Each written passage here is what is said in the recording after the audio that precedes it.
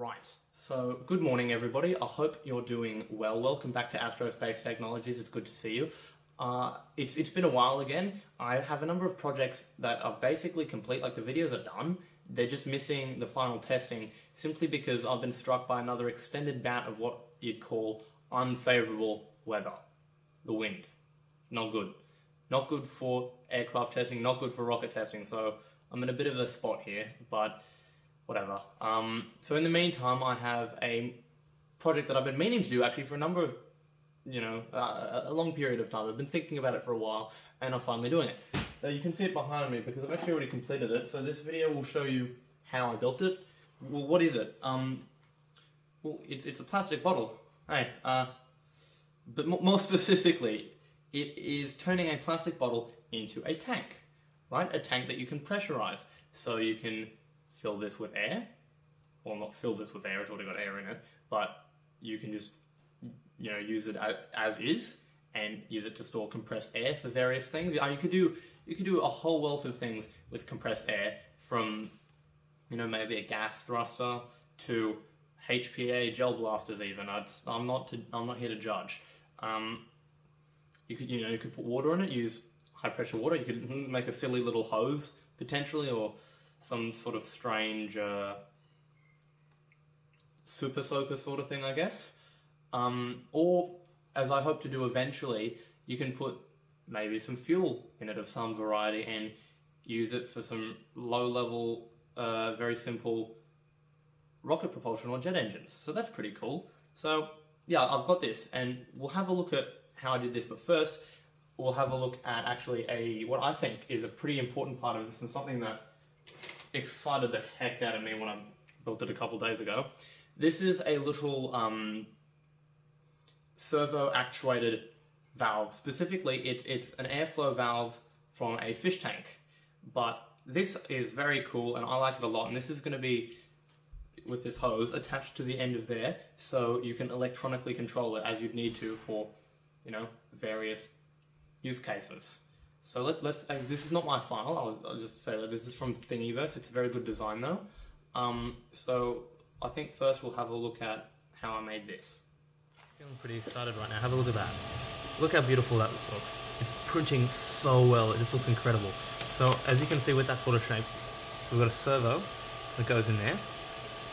You use that little round thing, that's a linkage between the servo and the top of a fish tank air valve.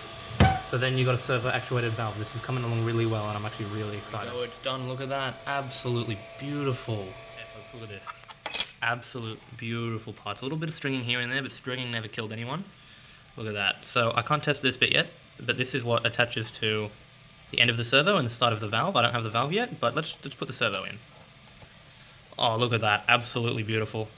I won't put the lid on because I need to unscrew the servo arm, but that's immaculate. Okay, so to continue sort of the assembly of this, we need one of these double control horns. So I'll just put that on there, and I'll screw that in quickly so it stays where I want it to. Look at that, isn't that good? Put this fella on there, and now we have a pretty good understanding of where it needs to sit. We can start clipping those edges off, so that we get it pretty centered.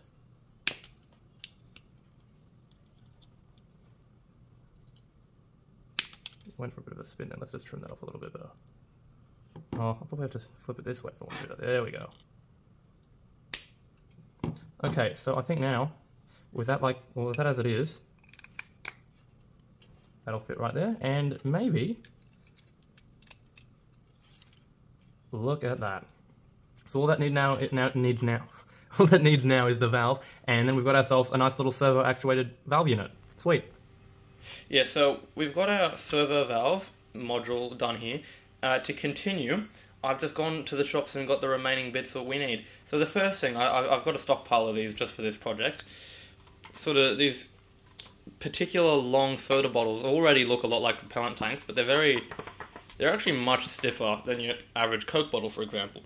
So we've got that. The next bit, tubeless bike valves.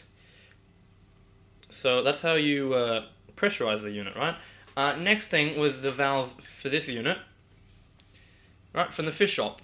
Now, as I might have been worried of initially, these ends here don't protrude enough from the holes to really secure it into the cap here. So what we've ended up doing is we've just got some tubing and just a little manual plastic valve.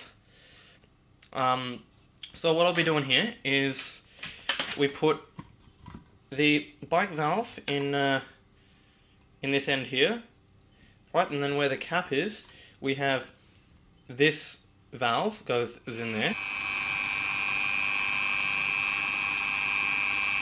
Yeah, that's it.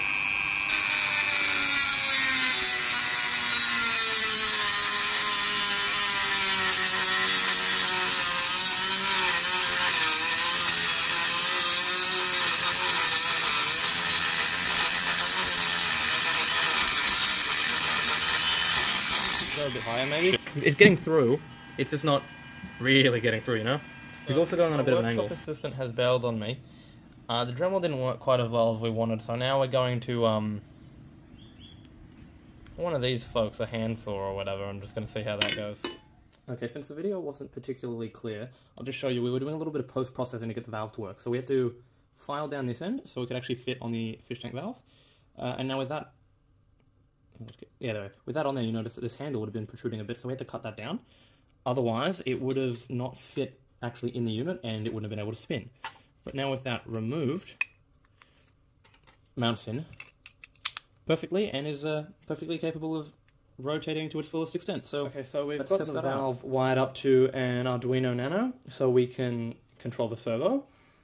In initial testing, I discovered pretty quickly that the valve is a bit too stiff for the servo to open, so I put a little bit of what's called inox, I believe, on it, and that has loosened it up a fair bit. So from some preliminary testing, I've found that for the open position we want 5 degrees and 120 degrees, I think, for it. Sorry, 5 degrees for closed, 120 for fully open.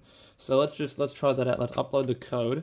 You should be able to hear it. You probably won't be able to see it open, but look at that, you can see it. So, as you can see there, though, it doesn't stay in place because I need to put some screws in to, you know, hold the valve where it needs to be, and also a tube in this end to stop this valve, sorry, this outlet from moving. But yeah, so that opens it, and actually you can see that there, so that's pretty cool. And let's upload the code. I don't know what I clicked there. Upload the code to close it. And there you go. So yeah, as you can see, I definitely need to put down the screws and put a tube in this end to stop the valve from moving. But that's pretty good, I think. Now, when I actually use this, I am going to have to power the servo externally from the Arduino, just so it can get the current it needs to move at a really, you know, usable speed. But other than that,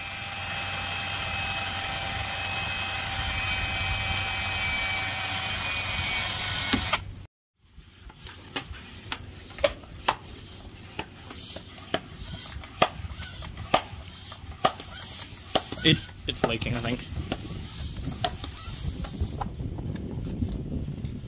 Oh no, it's not. Oh, it holds. All right, all right. Whoop. That's 30.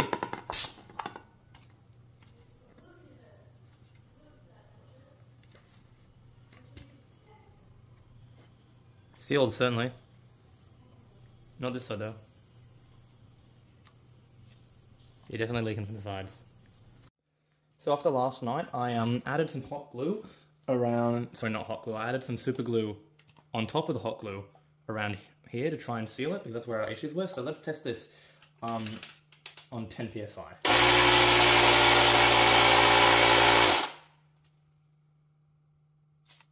I hear no sound.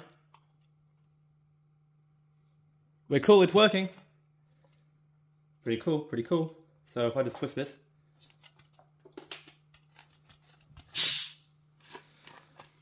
There it is. It's ready to go. All done. So that probably about does it for today. I've had a really good time working on this video. Actually, it's been quite a fun project for me. So yeah, that's basically it. I'm really excited for future projects though, where I intend to use the components that we worked on today. So keep your eyes out for that, because I think those will be quite interesting. But that's probably about it. So thank you so much for watching. I hope you have a really good day, and if you've enjoyed the video, like it, subscribe it, share it with friends. It lets me know that people enjoy the content. But yeah, thanks for watching.